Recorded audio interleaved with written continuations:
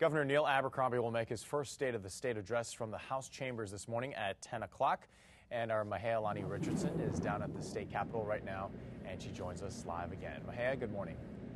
Good morning, Kenny. Well, Republicans and Democrats will be watching this speech, and one of the Republicans who will be watching it very closely is Republican State Representative Kymberly Pine. She's also the floor leader of the House, and she's also on the Economic Development Committee. Good morning, Representative, and thank you so much for joining us. Well, good morning. We're very looking forward to seeing some of the details of his plan today.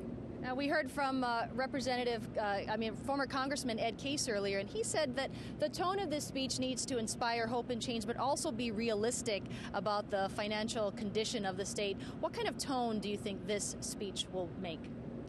Well, I think we've been hearing a lot of inspirational tones from Governor Abercrombie, but I think legislators on this day really want to start getting to work, and we want to see the details behind his plan.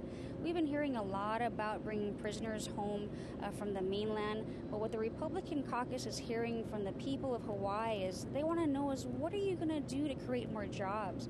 What are you going to do to help businesses to not just survive in Hawaii, but thrive and create more jobs? And so we're really hoping to not just hear tone today, we want to hear details. Now, initially, the governor heard that the state deficit, the budget deficit, was $700 million, but now after looking at it, he's learned that it's more than $800 million, and he won't give his complete plan to the legislature until March. What is your reaction to that? Well, I think no matter whether you're a Democrat or Republican sitting on that finance committee that day, we were very shocked. This has never been done before. The governor sets the tone, I guess you would say, of what the legislature is going to do in terms of the budget. And so the legislature will almost be done by the time that he gives it to us. And so what we all fear is we're going to be making these decisions, and then he perhaps will come back and say he disagrees with that, and we end on the end of April. So it's a little frustrating, but we certainly want to work with him. Do you think that the governor, it is possible for him to end the government worker furloughs as he's promised during his campaign? Well, the Republican caucus definitely want to end furloughs, and we will work with anyone that's willing to do that. We believe that this was a bad thing for Hawaii, and it just showed how difficult this education system is to deal with when there's so many people that are involved in the decision making.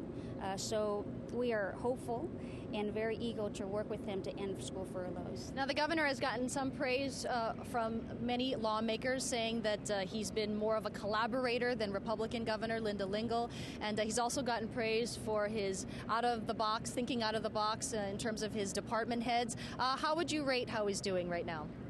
Well, I think he's doing a great job. I have to disagree with the legislature saying that the Governor Lingo didn't work with them. She was the most open governor that we've had in the history of the state of Hawaii. She let us know who the judiciary appointments would possibly be from the Judicial Selection Committee. She let us know who she was thinking about appointing to departments, many who have never been in government before. So I think that he's doing as good as she is doing, or she did, and I hope he continues it. All right, Representative Kymberly Pine, thank you so much for joining us. We really appreciate it. And again, the governor will deliver his State of the State address at 10 a.m., and KITV4 will air that live. Reporting live from the state capitol, Kenny, back to you.